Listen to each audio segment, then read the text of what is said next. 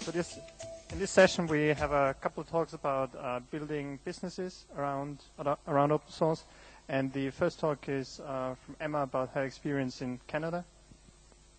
Thanks very much. So this is a talk that I've actually given a couple of times before. And I was sitting down perhaps this weekend to just go over my notes and make sure that everything was still relevant. And I realized that the lessons that I advocated in previous years with this same talk were still relevant, but I had a lot of new information to add. And so this talk has now become the if you only scratch your own itch, you will fail talk. And it involves a lot of finger wagging. It's a lot of fun now, as opposed to before when it was all happy, shiny successes. So I'm Emma Jane Hogbin. You may know me from such projects as Drupal, Ubuntu, Statusnet, stuff and things. I'm all over the internet. And this talk is essentially a how-to for freelance small business companies. How many people feel that that's their kind of company? Great, about half of you. That's cool. And how many people think that there's going to be jokes about sheep and pumpkins, and that's why they're here? Right on. Yeah, okay. So some of you have seen me present before. This will be good. So a couple of the lessons here are more fully developed. I wanted to try and squish things down to cover the new information that I have. These how-to talks are available on, the laser pointer is kind of weak, isn't it? The 100mileclientroster.com. If you decide that these are lessons that you want to learn, I'm going to whiz by them in this talk. So the first thing that I've come to realize in much of my life is that defining success is incredibly important. And there's a lot of different ways that you can define success. In the business that I operate, which is essentially a freelance web development business in Owen Sound, Ontario, Canada. You've never heard of it. That's fine. It's got about 20,000 people. To me, success wasn't tied to specific economic goals. So I wanted to help communities of all kinds to maintain vibrant and productive interactions using FOSS tools and open business practices. And there's nothing in there that has to do with my scalability as a company, the number of employees, the number of gross money that I wanted to bring in a given year. I really just wanted to help my local businesses. I found that the more I did online with the larger contracts that I was working on, the less I felt connected to my local community. So my definition of success may be very, very different from your definition of success, and definitely involves no GNU Cache. So we've got a couple of lessons to start out with. The first one is from my cousin Nancy Jacoby, and she runs an incredibly successful paper shop in Toronto. She's one of North America's largest importers of Japanese paper. And one of the things that she's taught me over the years is to never, ever discount.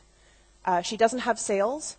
She doesn't reduce in any way the value of the product. But what she does is she gives away paper for free to artists. And what she does is she treats with reverence, the reverence that they deserve, these incredible handmade Japanese sheets of paper to artists. And she gifts it to them, much like the second lesson we'll see in terms of open source software.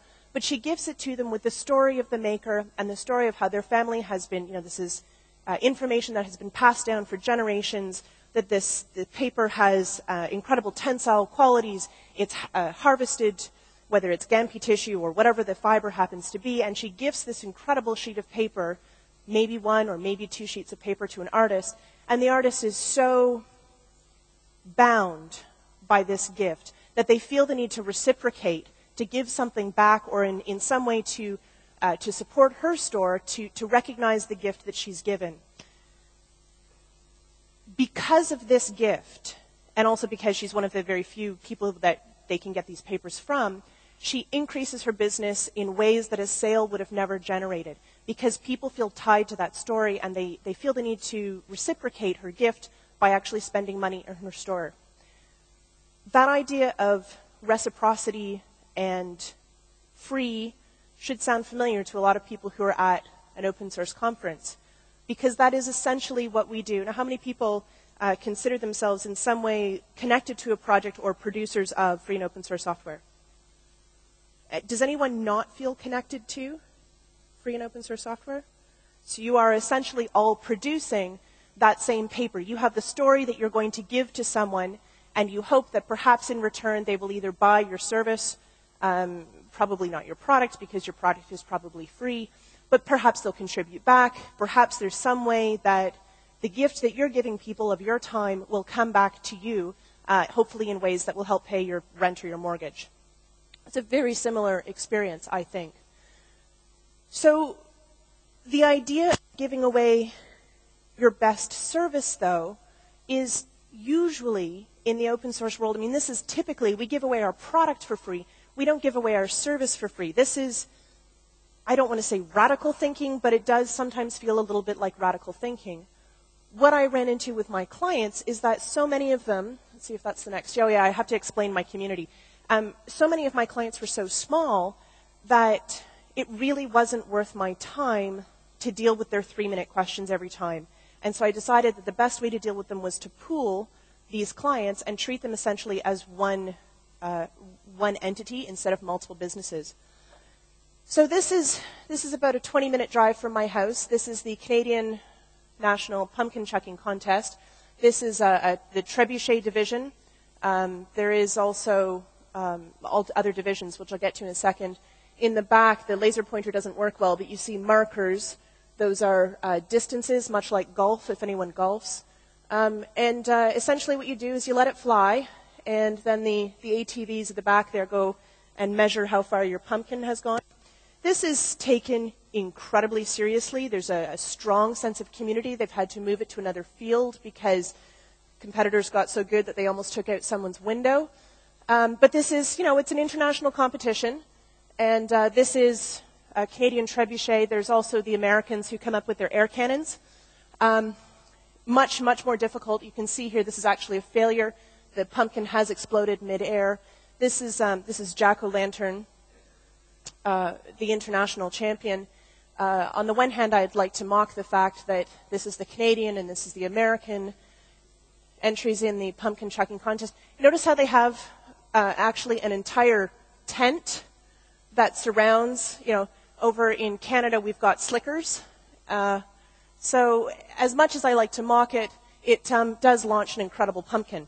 So we do, on the one hand, have this absurdity to living in a small town that is absolutely intense and serious. For the businesses that are in our local area, on the one hand, you may look at them and think, well, this is incredibly, it's small, it's tiny, who cares? But they are incredibly passionate about the business that they offer, the service that they offer. And because of that intensity and because of that passion, it was really important to me to come offline and reconnect with these businesses locally.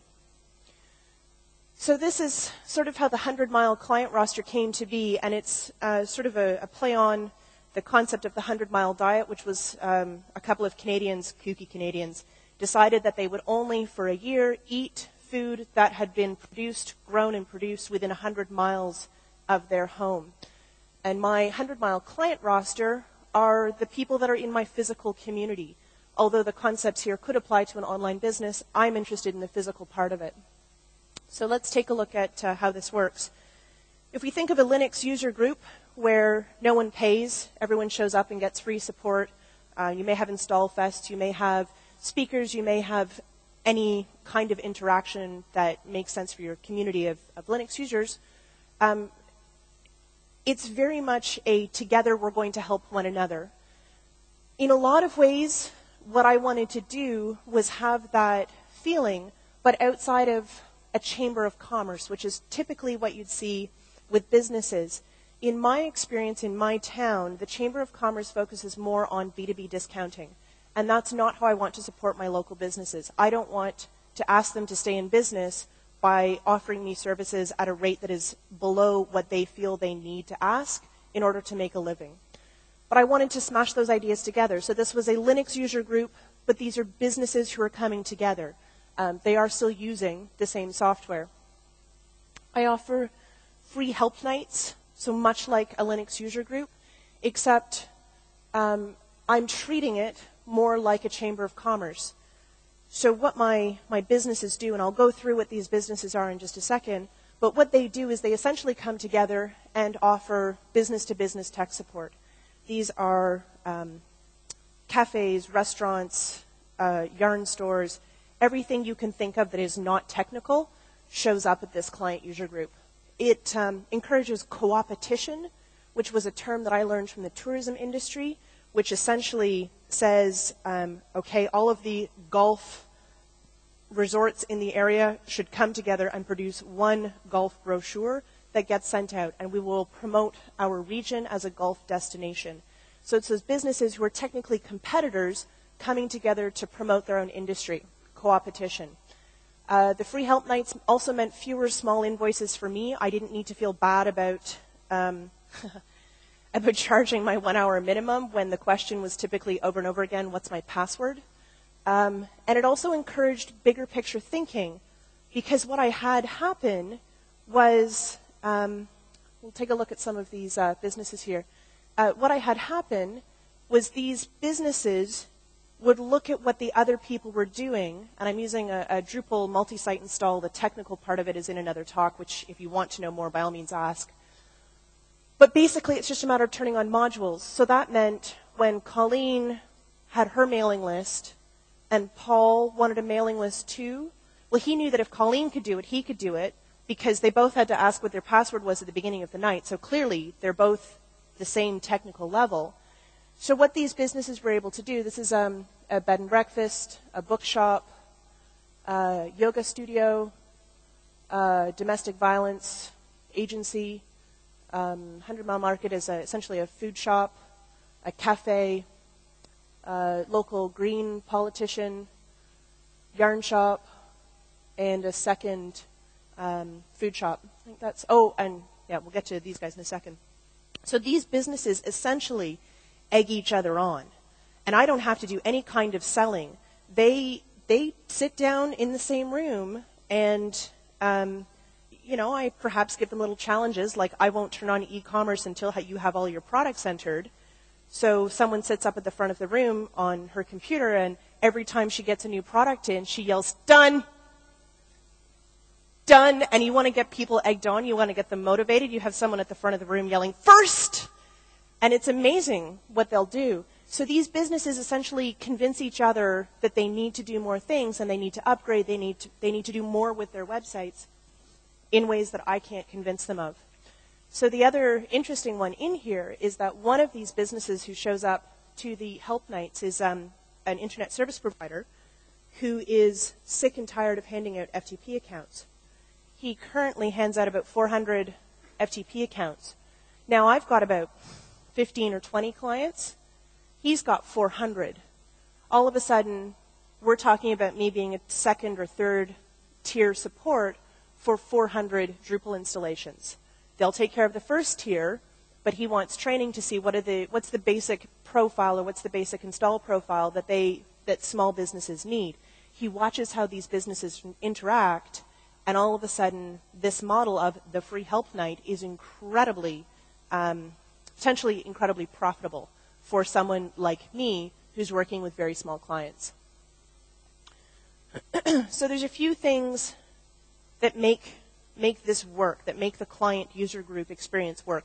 One is to manage expectations. So one of the rules for the client, the free help night, is that you need to show up with your laptop. That is, needs to have a wireless card, because the first night someone showed up with a laptop that didn't have wireless enabled. That was kind of hard to explain. And that you're not allowed to call me outside of free help night unless you're planning to pay. So it was starting to really prevent's a bad word. It was starting to encourage businesses that I was supporting that I don't walk into their restaurant and ask for a free muffin because I'm hungry, as much as they can't call me up and ask for free tech support because they want to update their website. So it was separating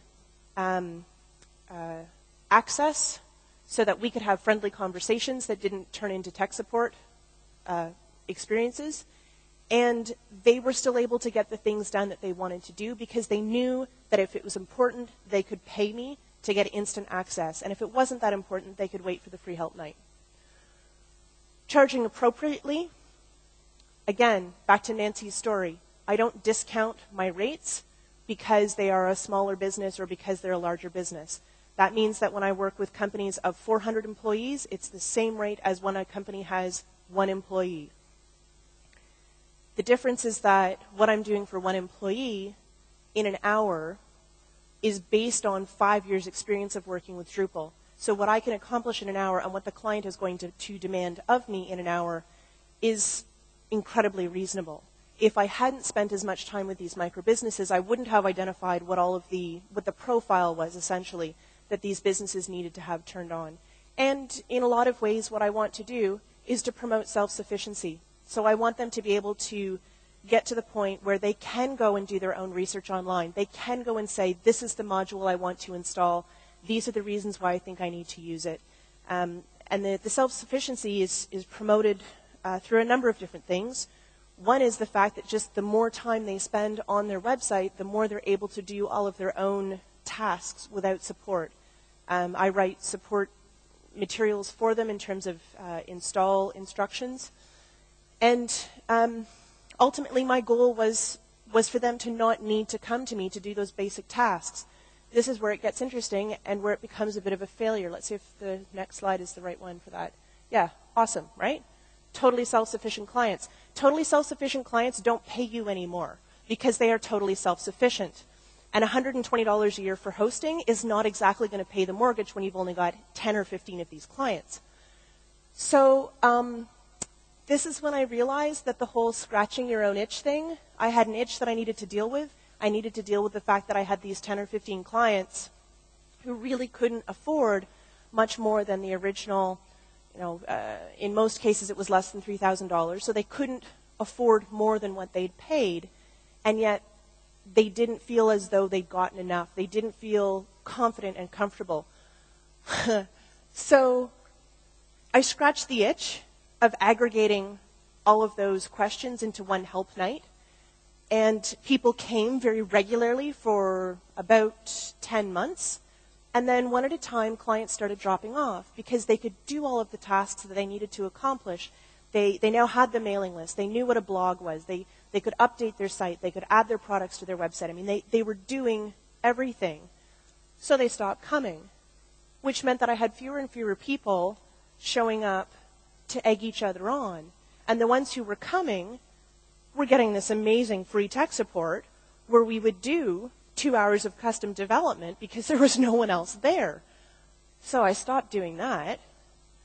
But it was this really interesting process of, okay, I scratched my own itch. That was pretty cool. Scratching your own itch doesn't really work in the same way for business because you need to have a plan. You can't just scratch your own itch. You have to have, what do we call those things in Launchpad? We call them blueprints, right? You have to know exactly what it is you're going to be doing with your clients.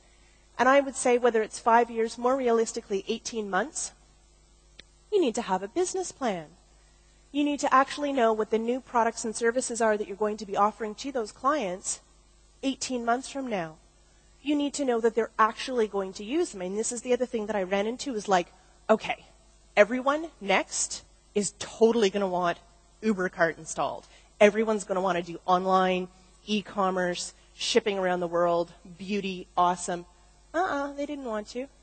They were actually really happy doing exactly the tasks that they were doing. But I hadn't spent any time going and looking to bring in new businesses to include in this client user group. So the marketing plan, not only do you need to know what those products are, but you actually have to go out and talk to people in the real world. You can't just sit online. You can't just run off to conferences around the world and talk about your client user group. You have to actually promote it in the community. And this, I mean, it wasn't a shocker. I absolutely knew that it was true. But it was amazing to watch the evolution of, I had clients that I helped. I absolutely accomplished every single goal that I wanted to accomplish with them. I created self-sufficient clients. It was amazing. But then what started happening was this thing that I had completely not expected. All of a sudden, I had a whole bunch of businesses who wanted to know how to run the business that I was running, because I was spending all of my time outside of my own community talking about it. So on the 100-mile client roster, there's two or three versions of it on SlideShare. Combined, they have over 3,000 views, which on the one hand is not that many, but on the other hand, it's about pumpkin chuckers, right? Like it's not anything earth-shattering. I've presented at DrupalCon, FOSDEM, FSOS, and now this LCA mini-conf. So I've gone to, Hungary, Belgium, Canada, and New Zealand to talk about this. And I probably get anywhere from 1 to 5 people who run freelance businesses coming to me every month saying, this is exactly the situation that I'm in as well. I need to be able to deal with exactly these kinds of clients. How do you do it? Well, they're not actually going to pay me for the answer. So what I did was I made a new website, because that's what Drupal people do, right? You just spawn new websites. And what I'm doing in this website, I think is going to be really interesting. I don't think you'll be able to read that. So let me read it to you. I'm going to open source my business. And what that means is that what HickTech, which is the name of the company that has this client user group, what it's going to do over the next year is put out 12 kits. These should be numbered because I'm not sure if I have all 12 here. The first one comes out at the end of January, and it is an identity kit. Really basic stuff. How many people actually know how to make a trifold brochure? How many people need to know how to make a trifold brochure? Generally, there's more people who need to know how to make them than actually know how to make them. Like how to get the lines to actually be where you want them to be so that you're not folding down the center. Marketing kit, planning calendars. What I offer as a class in April, I need to be promoting now. So how do you actually do that kind of really simple business stuff? Website hosting, the Drupal multi-site that I use with my clients. Trivial to set up if you know how to deal with Drupal. Really complicated if you have no idea what an Apache server is. Proposal writing kits, getting new clients, the money kit, budgeting, planning your work, new cash, bookkeeping, the workshop kit. I've taught a lot. I've taught a lot of workshops. Let's just leave it at that. So some of the basic, how to define learning objectives, how to get the students who actually need to take the class that you're offering into your class. Should you be offering something with the word beginner, advanced, intermediate? Those kinds of things will be going into the workshop kit. Website kit is more in terms of how do you get clients to tell you what they actually need. The website kit is also based on 4 years of workshops that I've been giving, working with clients and basically saying, okay, so you think you need a website. Are you sure? Because these are the things that you'll need to assemble and write content for and that kind of stuff. So the website kit is from the client side as opposed to technically how you set up the hosting. Newsletters, desktop publishing, conferences, because I've run a couple of those as well, and finally the membership kit. Oh, the other one is how to run a booth at a trade show, which isn't on this list. So it's been this weird sort of spiral from me talking about how to deal with clients to businesses asking me how I deal with clients to now open sourcing my business. And it's not necessarily connected to my physical community. So now I'm going to have to think about what the next loop in the spiral is, probably for 2011. It probably won't happen this year because I'll take the year to launch this and also plan the next step. But it's been a really interesting evolution, and there's probably other businesses who've gone through a similar thing where they only ever offer the same product or the same service, and then they get 3 years down the line and they realize they've trained everything on that one thing, and all of a sudden the clients are drying up. Or maybe the big R word, the recession things happen, and you get tons of new clients because there's still some budget available, but not quite as much. So you've got this awesome new influx of clients. You think you're going to be sky high. You think you're going to be good for ages. And then you've trained all those clients. So thinking about the next step for me in my business, I'm now working primarily with designers. And it's kind of a weird way to end this talk because when I originally proposed it, I was still doing the client user group meetings. And now here we are 6 months later, I think, from when I first put in the submission. And it's all kind of shifted a little bit. So I think I think there's probably other people in the audience who have similar stories.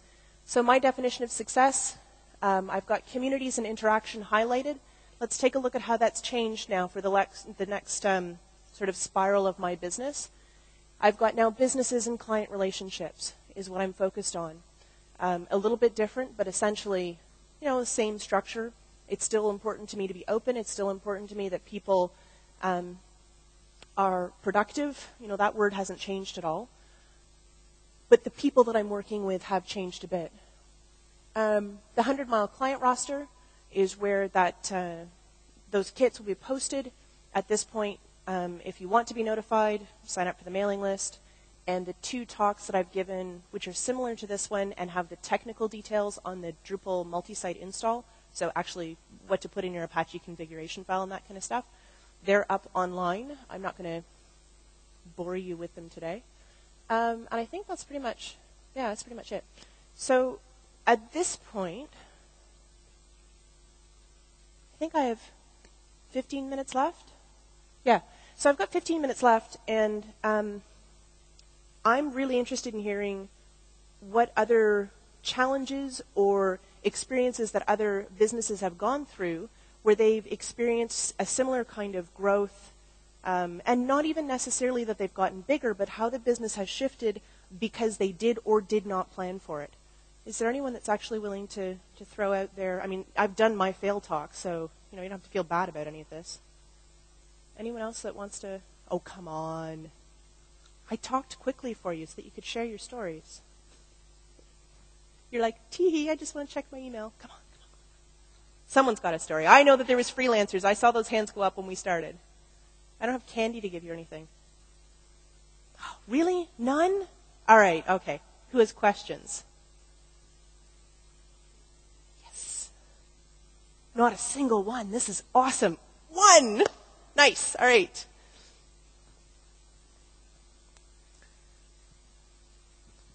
I want to know everything, of course. I want to do this as well.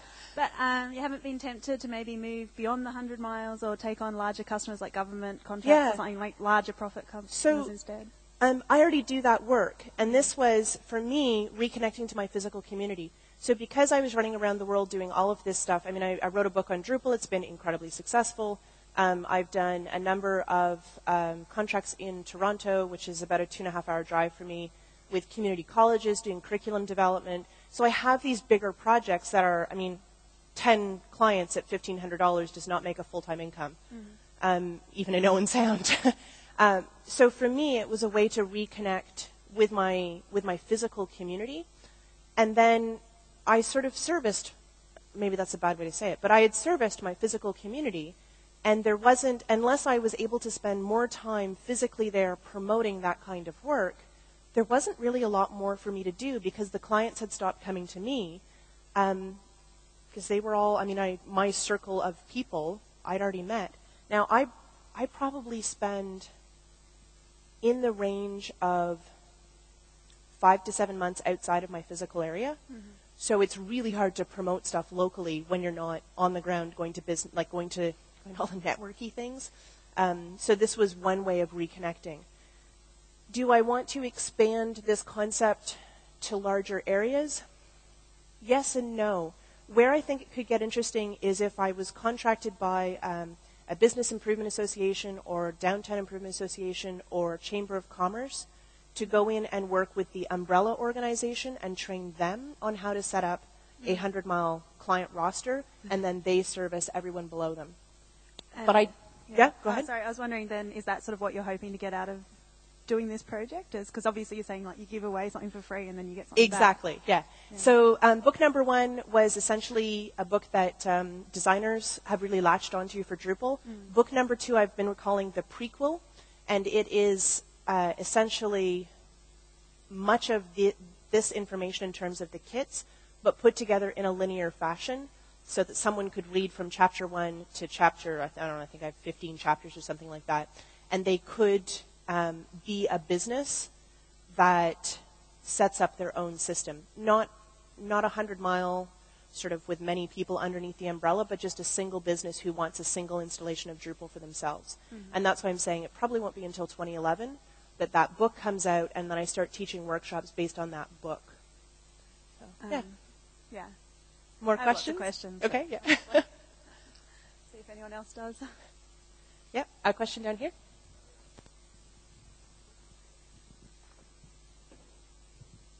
Just wondering, did you have any competitors or people doing similar things that you might have collaborated with within your area? So very interestingly, when I first moved back to Owen Sound, it was in 2004 or 2005-ish. And at the time, oh, bless them, they were all doing their own proprietary content management systems in like Cold Fusion.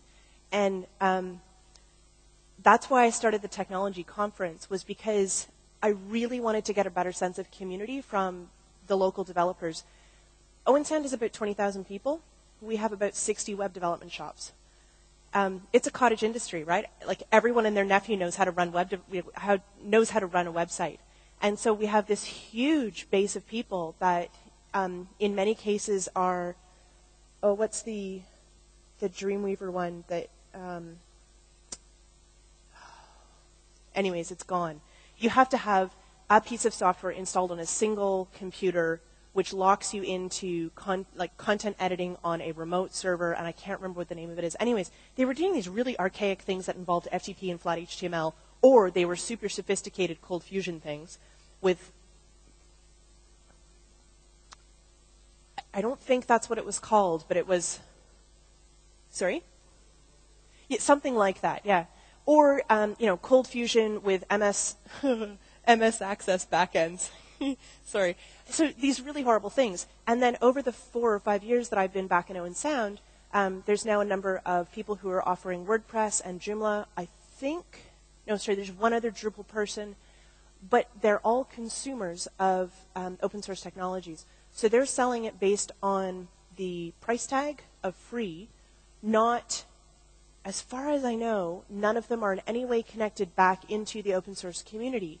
So there's no sense, it may be unfair to say this, but there's no sense of giving back. It's simply that they're using the brand name of WordPress, or they're using the word, the name recognition of Joomla to offer a service, but they're certainly not, as far as I know, putting back into the documentation pool or submitting patches into those code bases. In the next 5 years, we may see more of an evolution again, to see more and more open source contributors. We definitely have a very strong Linux user group that does with the United Way. I don't know if they've got United Way down here. In Canada, they've got a lot more respect than they do in the States. And what we do is we take old hardware, put on, it happens to be Ubuntu right now, it doesn't matter what the distro is, and give it to school kids that can't afford computers. The really important thing with this program is that the computer literally has no value. If the United Way were to give away a computer that has value, that would be deducted from other government payments that they were receiving. So we've sort of worked around some of the things. So there's this sophisticated community, but it's not a commerce-related community. It's a gift community exclusively. So there's other interesting things that are happening locally. Any other questions?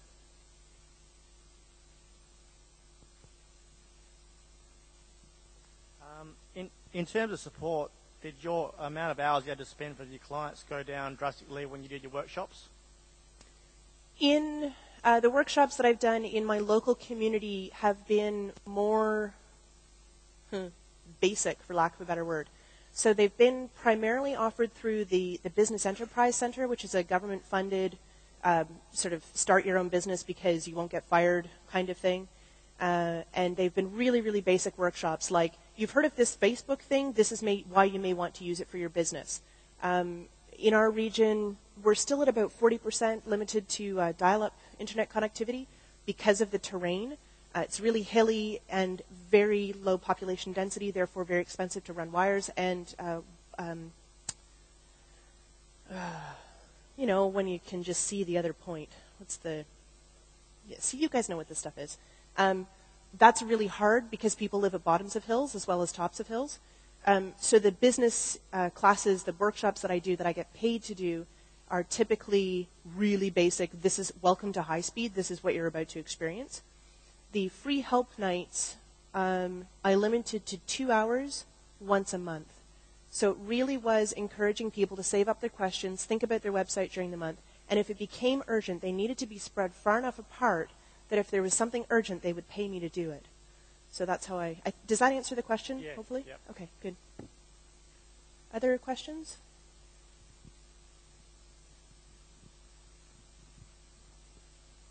Is that all?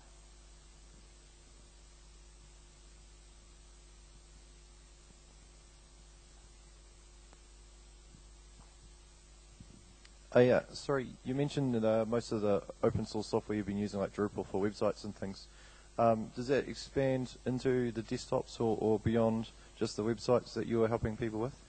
So the desktop support that I've been doing is completely different. Owen Sound is primarily a retirement community. We have a lot of widows. I say this with love and affection for my community, true, deep love and affection, but it's a place that people go to die. And it really, there is a huge retirement community there. So the desktop support that I tend to give is, again, paid at my full rate, widows who have always relied on their husbands to turn on the computer, get digital photos off of the cameras, send email to grandkids, that kind of thing. And they, for whatever reason, are not able to make the connection with their children to teach them how to use the computer, whether they're embarrassed or whatever it happens to be. And so we're not doing free and open source software desktop support. It is more based on, this is the system that your husband was using. Let me disable his MSN account in terms of not having that pop up every time you log into the computer, because that's just kind of weird if they've already died. But it's a very different kind of technical support than what I'm doing with Drupal. It's not that I want to say it's more humane, but it's not about accomplishing tasks. It's about developing relationships with grandchildren, typically. And a lot of them, they really don't care what the software is. So if I magically changed their browser one day from Internet Explorer to Firefox, they'd have no idea. If they needed to buy a new computer and it was Ubuntu instead of Windows, they wouldn't notice the difference between them because they're so uncomfortable with the desktop experience that switching it, they wouldn't necessarily see the difference. That said and done, I have set up my dad on Ubuntu, and he said it was easier to run than his old Mac. So there's some successes there. And I think it can work for the desktop as well. It's just a matter of deciding what the service is that you're going to offer and whether or not there really is a market for it. It seems as though providing support for the desktop, you're in competition with kids unless you're going after larger companies. So you're offering sort of an in-house support for printers and 100 computers at a time, but not necessarily for the micro businesses that I'm dealing with, where you've got a computer for an entire office, and they tend to have kids who will show up after school and help them out with those little tasks. Yep. Is that time, or is that 5 minutes? Any other questions?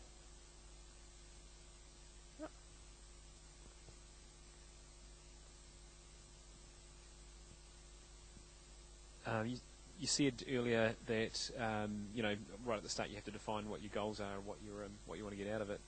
Do you when you started on this path or this crazy adventure? Yeah, yes. or any time did you define goals in terms of adoption of open source software? Like I want to get this is a goal for me. No. And so therefore. Okay. But that was the thing, right? Like, this is my lesson from the other side of this whole experience, is that my goal was to get rid of the 5-minute phone calls. My goal was to deal with the fact that my aunt would call me up and say, hi, I just have this little question about my website. And I'd be like, I'm not coming in asking for free muffins. So how was I going to deal with the essentially inappropriate relationships that had developed with some of the people who should have been paying me for this technical support? And that was that's why at the end, the lesson at the end of this is that it was a fabulous way of dealing, scratching your own itch, right? It scratched an itch that everyone loved. Like the clients, and some of them were, they were paying an arm and a leg, and they were getting more and more frustrated at how much they were paying to go home and still not feel comfortable with the system that they had paid for. So they were excited about it. I was excited about it. They egged each other on. There was this fabulous business relationship that developed. And then once people actually knew what they were doing, they stopped coming to the help night, and I hadn't planned for that.